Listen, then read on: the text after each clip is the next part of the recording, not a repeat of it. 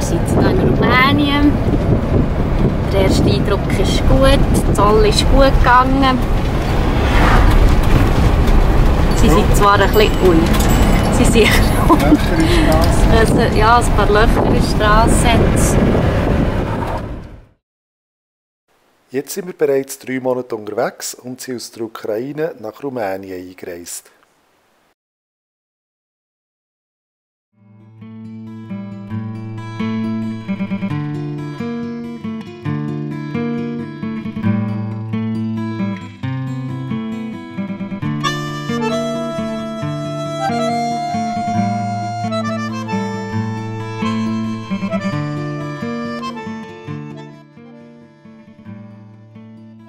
Jetzt geht es auf mal wieder weiter in die Berge, wo wir per Zufall auf dem Prisolpass an einem Volksfest gelandet sind.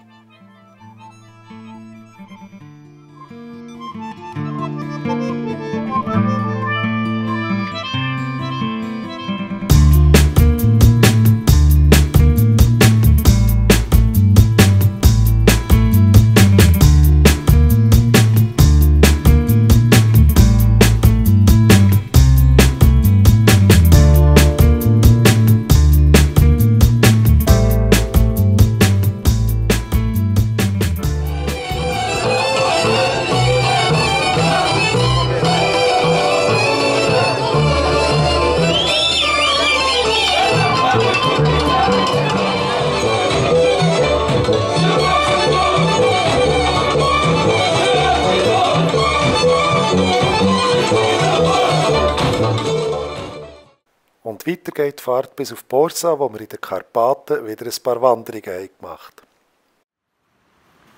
Es ist morgen um 5:45 Uhr. Ist es ein bisschen früh, oder geht's? Ja, es ist schon ein bisschen früh. Vor allem, wenn man noch nicht so viel geschlafen. Und wir machen 2 Tage in einem Tag. Darum haben wir es jetzt mit dem Taxi in die eine Richtung bringen und müssen eben so früh los. So, wir sind ein bisschen auf einem abenteuerlichen Weg. Es ist zwar im Reiseführer hat es schon geheissen, also im Wanderführer hat es schon geheissen, wir müssen durch Flüsse watten. Aber wir haben das natürlich auf die leichte Schulter genommen.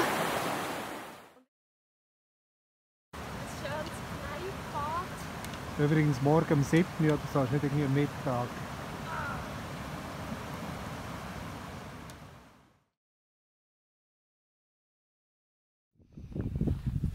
Leider haben wir ein bisschen Pech mit unserer Wanderung. Aber es ist noch cool, hier so, wie es der Nebel da hochzieht. Sieht fast aus wie bei einem Zeitraffer-Video. Genau. Leider, also wir sind schon wieder am Abstieg. Wir haben leider überhaupt nichts gesehen. Es war stockdicker Nebel oben. Jetzt tut es gerade ein bisschen auf, sogar ein bisschen Sonne. Juhu, Sonne!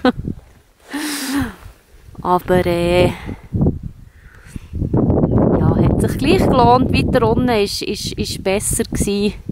Wenn wir etwas sehen, ist jetzt einfach gerade hier oben ein bisschen.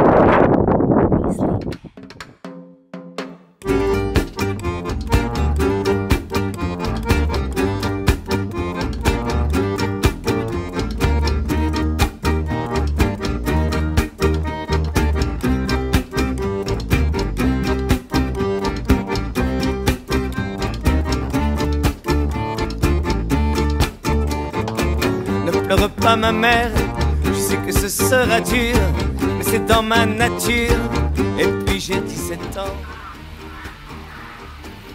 J'ai un bon protecteur, un animal totem, en lieu de taverne, j'ai mon talisman. Quand je reviendrai, s'il faut que je revienne, je ne serai plus le même, je serai un peu plus grand. Car j'aurais tenté ma chance, c'est là que la vie commence, tu l'as dit si souvent. J'aurais été voir de l'autre côté de la rive, vu comment les autres vivent, s'ils sont au courant. que nous, on existe, qu'on caresse les loups, qui chassent même avec nous, de temps en temps. Et je veux savoir comment ils taillent la pierre, où passe-t-il l'hiver et le printemps. Et puis je veux leur dire, avec les mots de leur langage, que j'ai le goût du voyage et que j'aime les gens.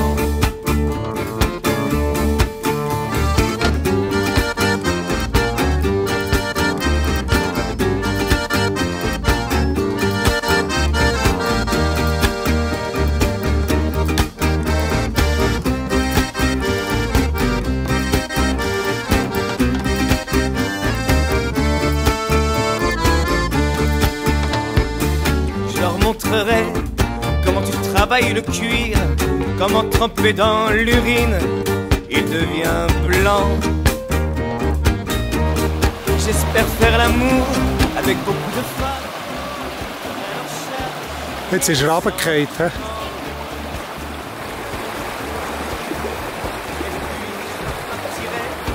Komm, wir probieren. Un peu plus loin, cherche d'autres humains, d'autres campements. Ne pleure pas ma mère, je sais que ce sera dur, c'est dans ma nature, et puis j'ai 17 ans.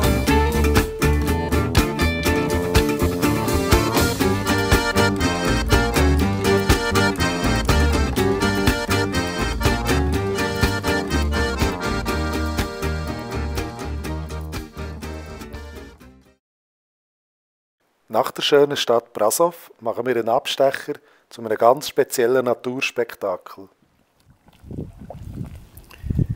So, wir wären hier im Schlammvulkangebiet im Osten von Rumänien. Wie heisst der Vulkan? Das ist so. Du musst mir nicht so Sachen. Norojoso oder irgendwie so etwas. Und es ist wirklich noch beeindrucklich, wie es da überall rumblubbert. Es ist eine ganz schöne Landschaft ringsherum. Also es ist wirklich ein exklusiver Ort, habe ich das Gefühl. Ein bisschen reinlegen, Ja, die Maris tut jetzt reinlegen. So einen Spa-Bereich könnten sie noch machen.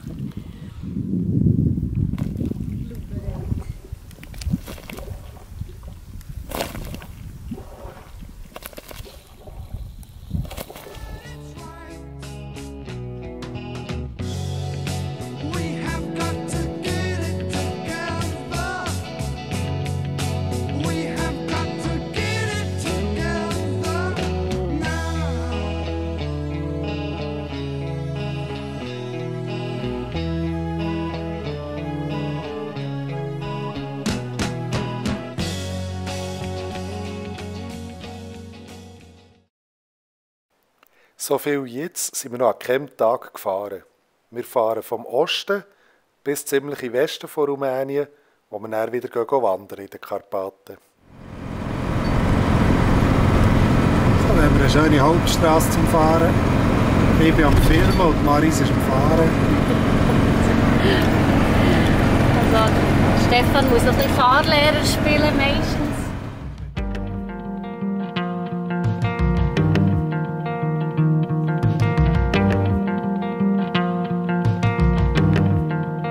As my mind darkens,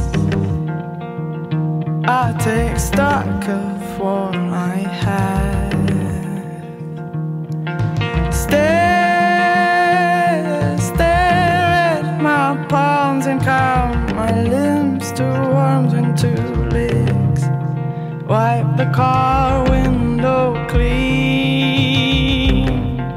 The ghosts are dancing just as they were when I was 15 and the walls were bent. Now drown out the howling, it's not what you think.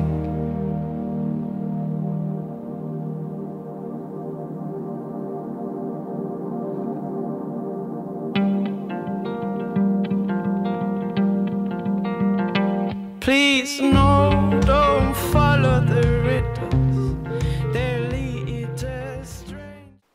Inzwischen sind wir wieder ein bisschen gegen Osten gefahren, sind jetzt in der Mitte von Rumänien und gehen wandern bei den höchsten Bergen vom Land. Maris ist da gemütlich in ihrer Sonnenbrille und Sonnenhut, coole Musik. Hinten dran sind sie ein bisschen am Umbauen. Willst du noch etwas sagen? Ja, später nehme ich vielleicht noch ein Bierli. Und die Aussicht ist eigentlich toll schön. Morgen gehen wir eine 6-stündige Wanderung machen, 1000 Höhenmeter, glaube ich, auf diesen Gipfel vielleicht. Wie heisst er? Negoiu. Negoiu. Und jetzt sind wir auf 1500 Meter und der Gipfel wäre auf 2,5.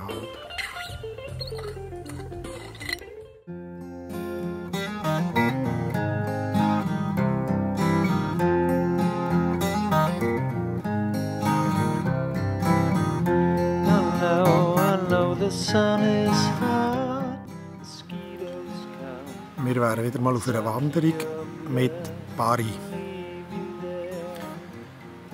Die Story ist die, wir sind auf einem 3-Täger, also nicht so weit, aber einfach 2-mal übernachtet und in der Hütte hatte es einen Hund gehabt.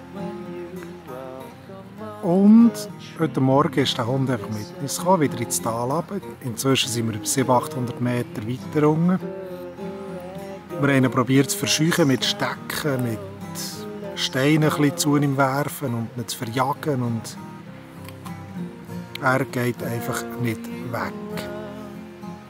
Wahrscheinlich haben wir jetzt Bari die ganze Zeit bis zum Camper noch und dann müssen wir schauen, was wir mit ihm machen.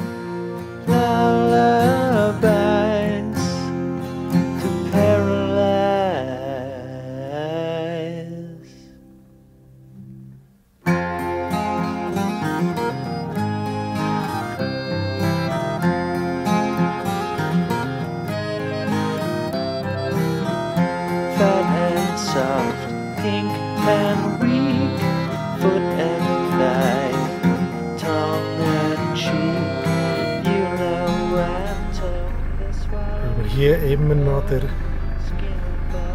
Bär, das ist auch nicht schön. Ist ein bisschen, einerseits ein bisschen schade, weil sie wahrscheinlich geführt werden und jegliche Scheu verloren haben.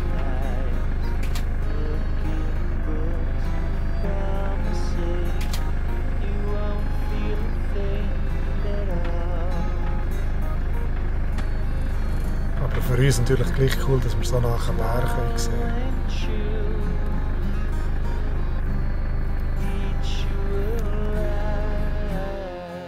Er hückelt einfach schön am Strassenrand, wartet wahrscheinlich, bis jemand kommt und ihn fuhrt. Ein bisschen kratzen.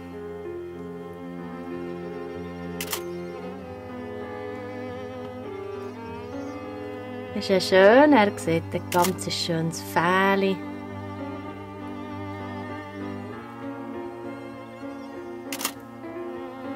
Schau, wie er hockt. Anders scharf.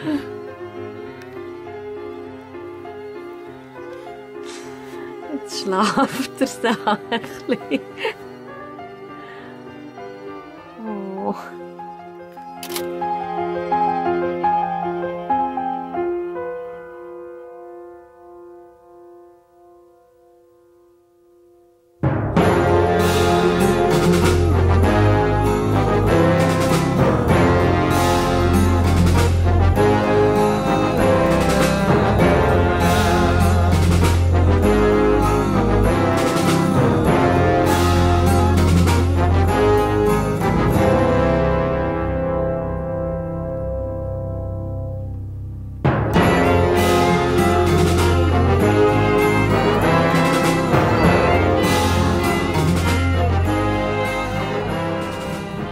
Heute haben wir einen schönen Tag in Bukarest.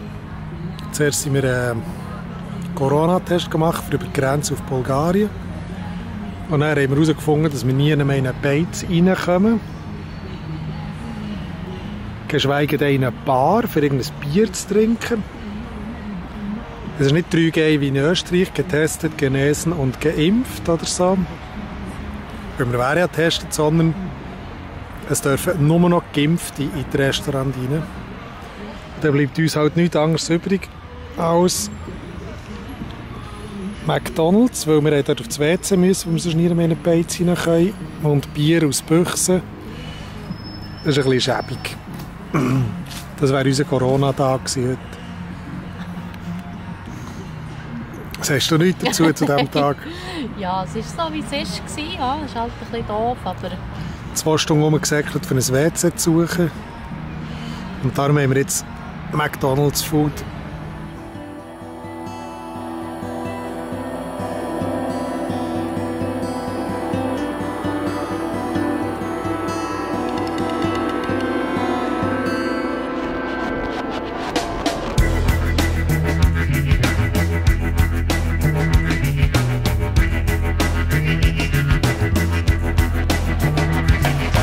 Constant rush, open silence.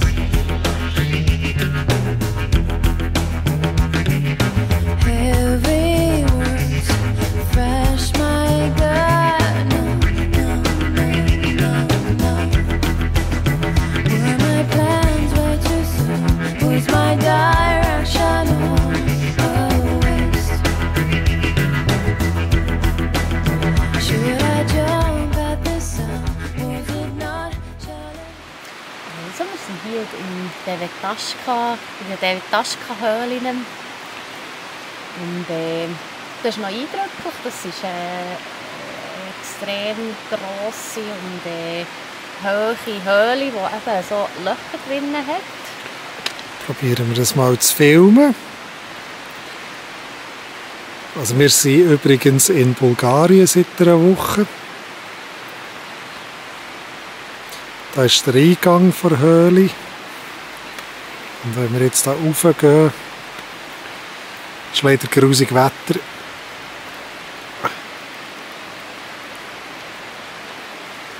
Sieht man, dass da oben so riesige Löcher sind.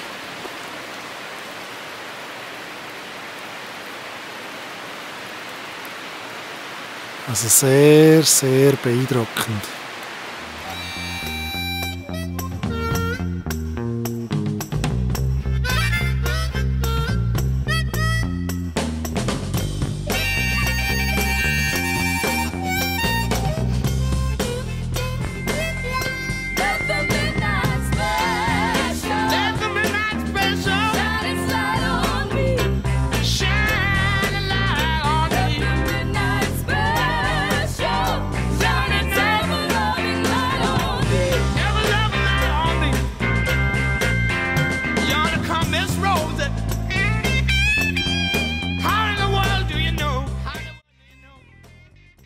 Wir brauchen mal Pause vom Reisen und machen wegen dem ein House-Sitting mit 3 Hunden im schönen Bulgarien.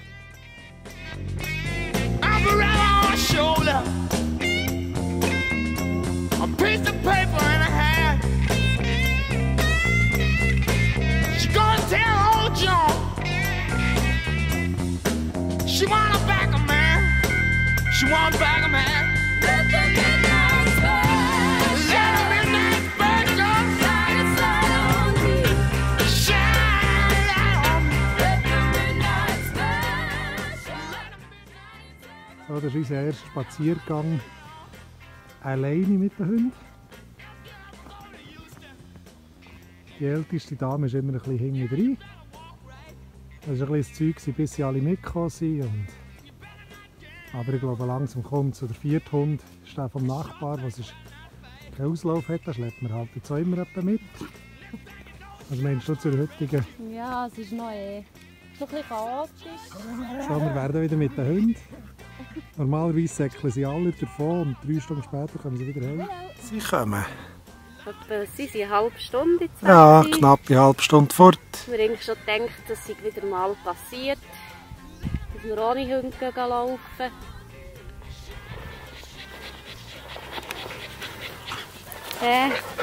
Hallo, wo seid ihr jetzt gewesen?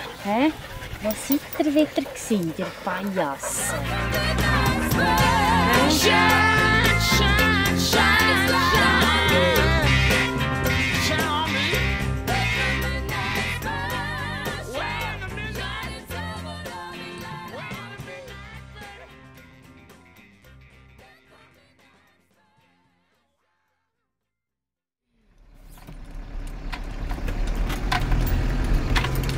Wir fahren gerade weg von unseren 6 Wochen House-Sitting. Das hat uns jetzt noch gerade eingeschnitten. Ein bisschen Wehmut und ein bisschen Freude, beides zusammen. Es war eine coole Zeit. Super, es hat uns gefallen. Ein bisschen anstrengende Hunde, aber Liebe. Aber jetzt sind wir auch wieder fit für mal ein bisschen etwas anderes, mal ein bisschen weiter, wieder mal etwas zu sehen. Und ein bisschen wärmere Gefilde, als wir hier sind. With an incessant sadness, like a sad record skipping, with an ugly and ornery and shadowy dread, lurking like a troll under the bridge between your heart and your please. Dumb blind pain sending little miss listless, a little bit of Christmas. She's been a real good girl, but now she's stuck here. The world is so little and still mysterious and ominous as ever before. Unmarked bottle full of pills on the shelf right next to the thing you were reaching for. Are you weary as water in a faucet left dripping with an incessant sadness, like a sad record skipping, and an ugly and ornery and shadowy dread, lurking like a troll under the bridge between your heart and your swing?